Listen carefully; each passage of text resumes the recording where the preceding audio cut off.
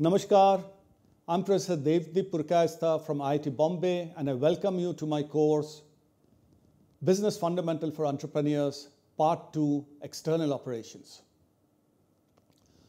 This is a module by Professor Sankalp Pratap who will talk to you about the magic of great teams, winning teams. As background, Professor Sankalp received his PhD and MBA from IIM Calcutta, and he did his BTech from Marine Engineering and Research Institute, Kolkata as well. He worked across several organizations, including the Merchant Navy and the Tata Group, for almost a decade. After his corporate and naval career, he moved to academia and was a faculty member at IIM Tiruchirappalli and IIT Jodhpur for over 7 years. Currently, he's a full-time professor at IIT Bombay, DS School of Entrepreneurship. So over to Professor Sankalp. Welcome, aspiring and existing entrepreneurs. I am Professor Sankalp Pratap from IIT Bombay, and the topic for today is the magic of winning teams. But which team are we talking about? For an entrepreneur, the idea of a team is not static. It keeps changing across the entrepreneurial journey. To begin with, an entrepreneur finds a few other aspiring entrepreneurs and finds what is called the co-founding team.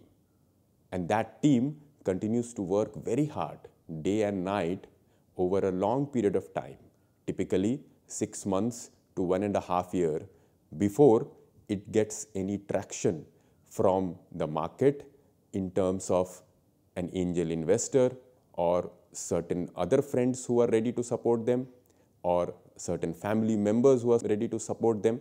And that is when they expand and hire their first 10 to 30 team members. And that is the initial team that works towards certain experiments with the market to create products or services which can be adopted by the market. Once they reach what is called the product market fit, that is when they get further funds from organized institutional investors and are able to hire much larger number of skilled workforce to expand and scale up. In today's session, we are going to cover the first two concepts of team for an entrepreneur. That is the founding team and the initial team. This is so because it is in the initial 2 to 3 years that the entrepreneurial game for a set of entrepreneurs is either won or lost.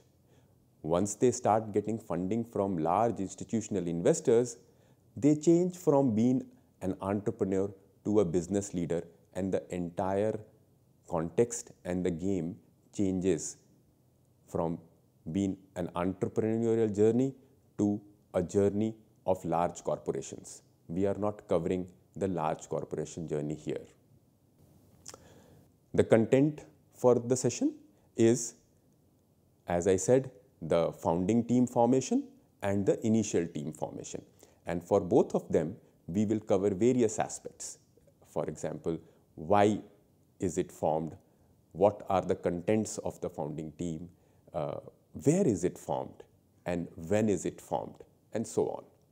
Every entrepreneurial journey begins with a problem to be solved for a certain customer segment, for a certain section of the society, and hopefully a problem which is important enough for the society to get it solved and adopt the solution which the entrepreneurs are creating. Now, this is going to be a tough and long journey because no entrepreneur, no matter how intelligent, how sharp, and how committed they are, know the entire nuance of the problem. They have to keep experimenting and keep releasing their versions of solution before they are sure that the market will adopt the final version. It's going to be a tough and long journey, a journey which will require them to spend a lot of their mental and physical energies.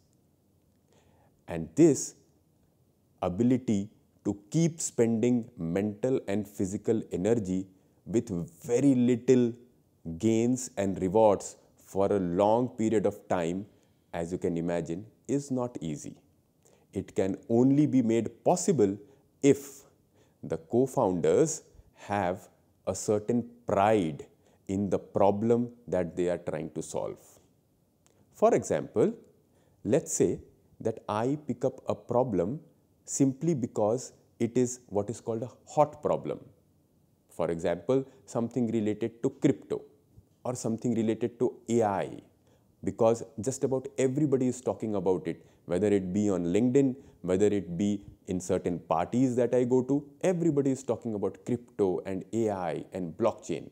And I pick up something there because it is hot, because everybody wants to talk about it.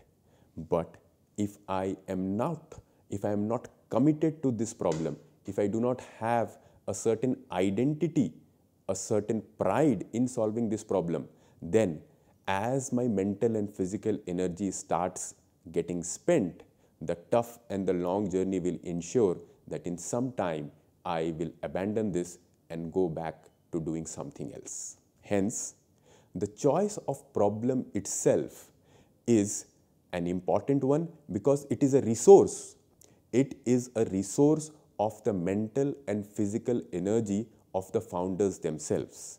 Hence, to begin with, choice of the problem is paramount for an entrepreneur. Once you are clear about the problem and you know that you have chosen a problem that you are passionate about solving, that if it gets solved, you will feel pride in its solution, then you need to create what is called the founding team. Here I have taken a hypothetical example of a founding team with 2 members. Typically, a founding team is of anything between 2 to 4 members who come together to try and attack a problem they are equally passionate about. Now, as different people come together, the initial team has access to different skill sets. And those skill sets are skill sets of the members who have come together. So, in our hypothetical example, there is a person A and a person B, the 2 co-founders of the hypothetical organization that is getting formed. Now, there are 2 possibilities, and they have been depicted on the slide by 2 Venn diagrams. The first one, where the team of A and B has different skill sets, and those skill sets have very little overlap. What it means is that the skill sets of A and skill sets of B are quite different from each other and have very little overlap between each of them. For example, one of the team members is very good at analytics, is very good with numbers, and the other team member is possibly, assuming that they are making an organization which will sell high quality cakes for birthday parties and certain functions of this kind, let's assume that the skill set of B is about calculating the exact ingredient that should go into a high quality cake, how to bake it. So the person B also is good at analytics of ingredients, but that's the only overlap with person A. The bulk of skill sets of co-founder B is focused on natural ingredients, on the process of baking, and so on. So they have very little overlap on their skill sets. Compare it with team 2, where the skill set of A and skill set of B have very high overlap. Now, which ones of these 2 founding teams is a magical team? Team 1 is the one which wins hands down. They have very high level of complementarity, as it is called, between A and B, which means that this initial team, which has very little resource in the initial period, the only resource that a new venture has is its own founding team members and their skill sets, their energies and their skill sets.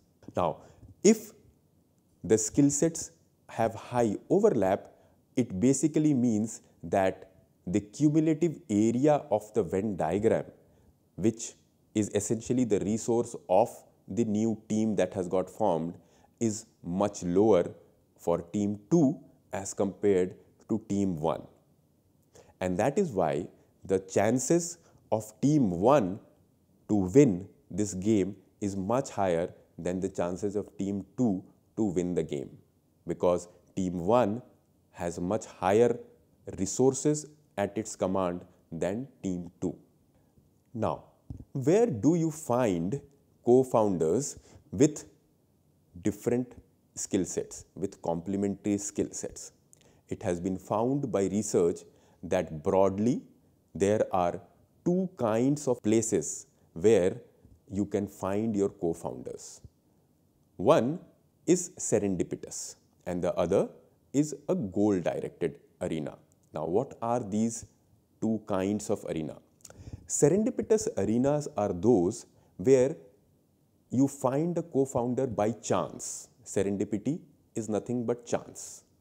So, there are certain arenas that we go to not to find a co-founder, but just to socialize.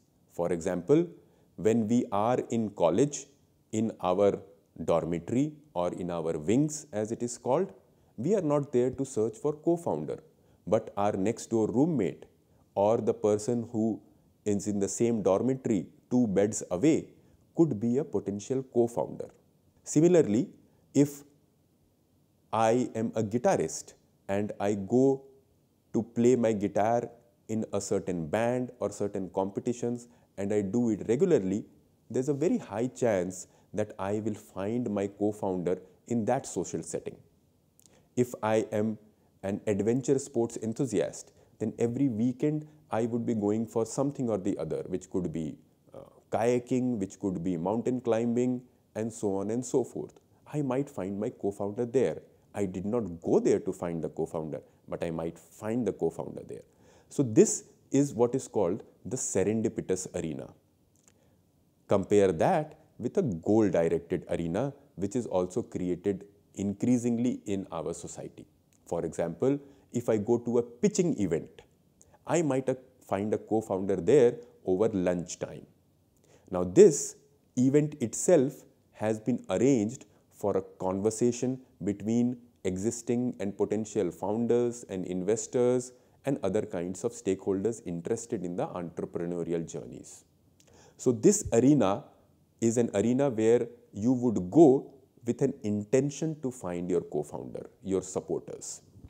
So this is a goal-directed arena. Another arena where you can find co-founders systematically is possibly an incubator, an accelerator, a hackathon conducted by various arms of the Government of India or private entities as well.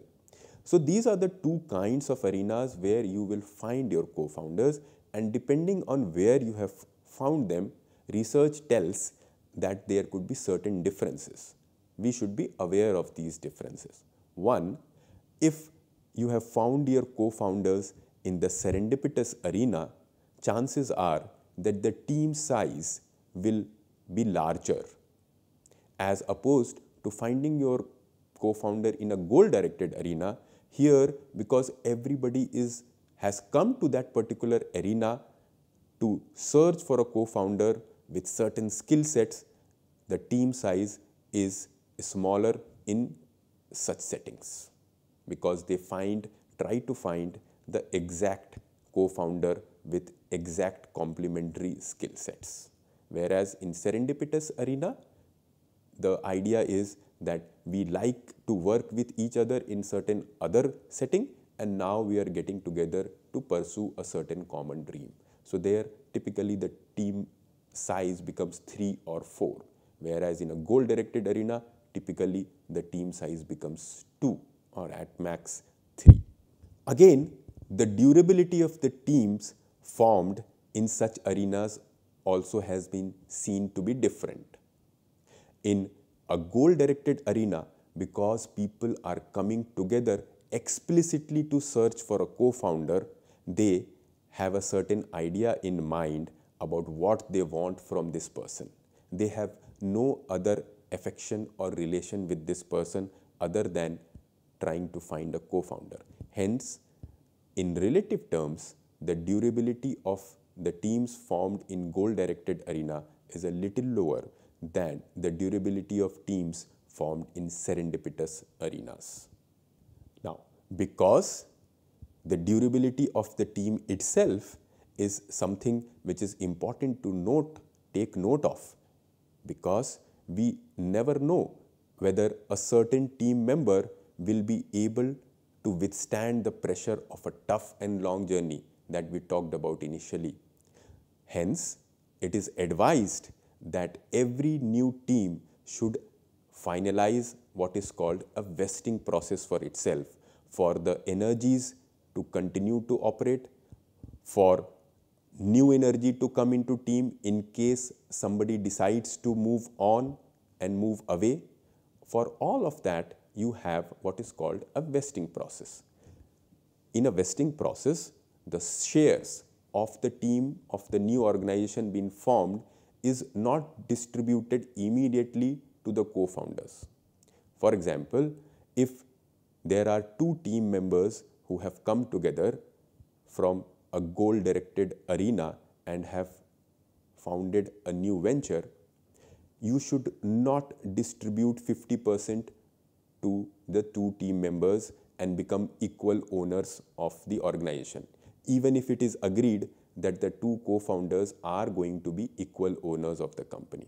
The ownership has to be given in phases over a period of time based on their ability to stick around and do the work that they had promised when they came together. So typically, in the first 12 to 18 months, no share is given to the two co-founders. They themselves choose this vesting rule for themselves so that they can test each other's commitment to being part of this team which they are trying to create magic with.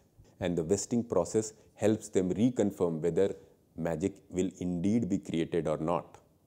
So after a period of 1.5 years, typically, over another 2 to 3 years, ownership is accorded to each co-founder as they stick around and make this new venture part of their life, part of their identity.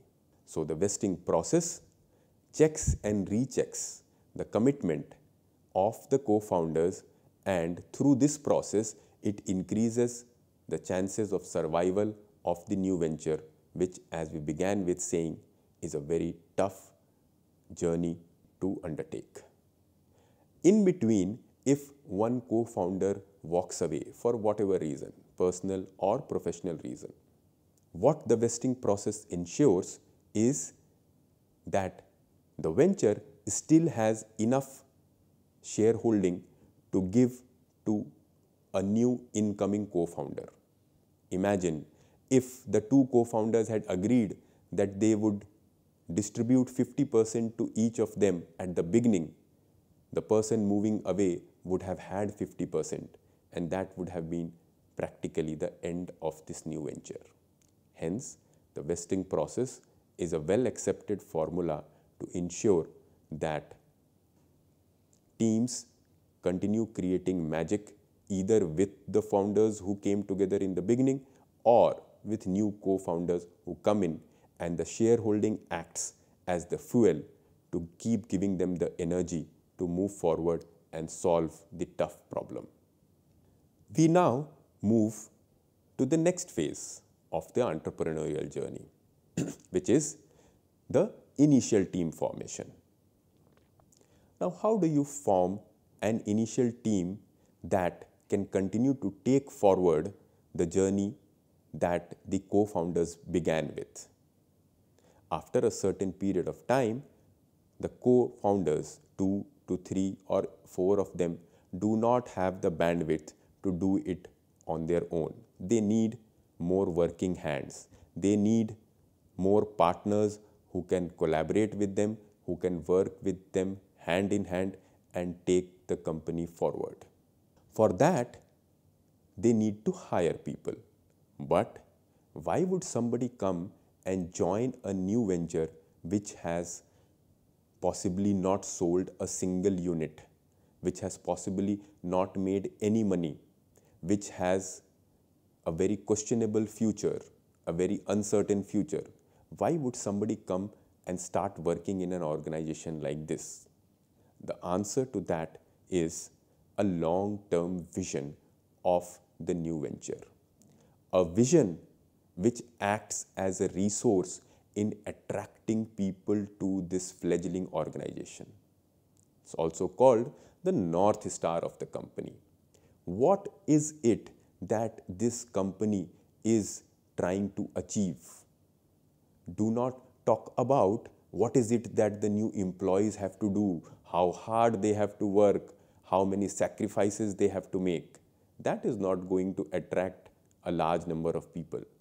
What is going to attract a large number of people to come and become part of your initial team is whether the vision that you have articulated, the North Star that you have painted, whether that is attractive enough for people to come and join hands with you.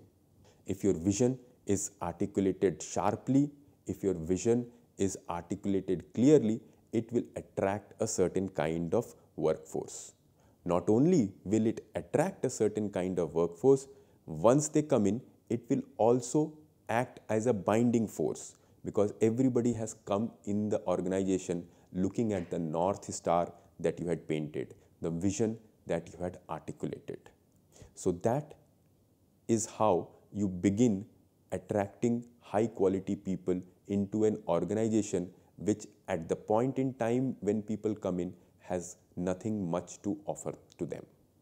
But when you have articulated a strong vision and you start getting a large number of applications for people to come in, you also need to be careful. You need to be careful that you hire the right kind of people. Now, who are these right kind of people?